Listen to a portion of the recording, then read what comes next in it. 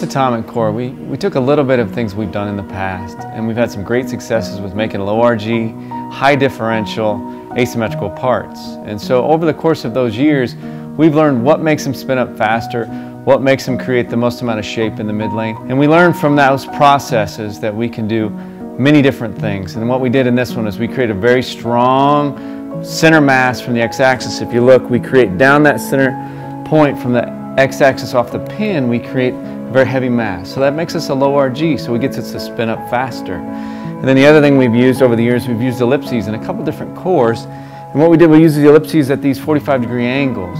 And those, what they do is they create like a helical arc effect. And so when you let go of the ball and it travels down the lane, it's trying to right itself and spin, it spins kind of like a corkscrew, and what we call a helical arc. And as it's doing this, you have one opposing force coming to the top and the other opposing force going to the bottom, so it creates a torque effect, okay?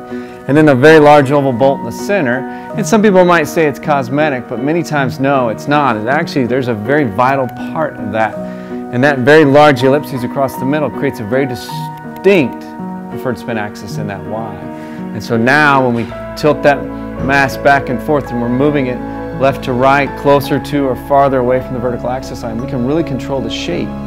So by doing those and using those pieces and parts, many of those that have a little bit have been used in the past to help create certain designs, we've created something that's one of the strongest asymmetrical pieces in the marketplace.